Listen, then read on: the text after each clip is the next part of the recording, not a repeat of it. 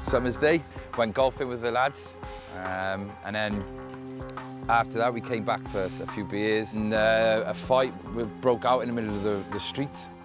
There was two guys on one, so I sort of jumped in and broke the fight up.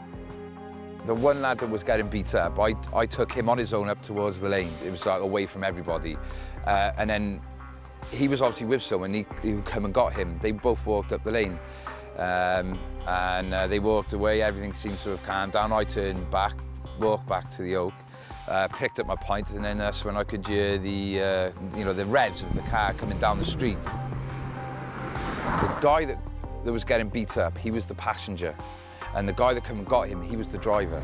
The car had just come up onto the curb and sort of just stopped for a second amongst everybody. The door was locked, so I saw Superman through his window. Tried to drag him out, but he had his seatbelt on.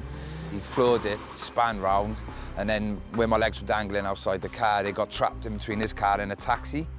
And then he managed to get in to drive, drove forward and ran me again. And as he did that, I kind of fell out and he sort of drove off, and off he went.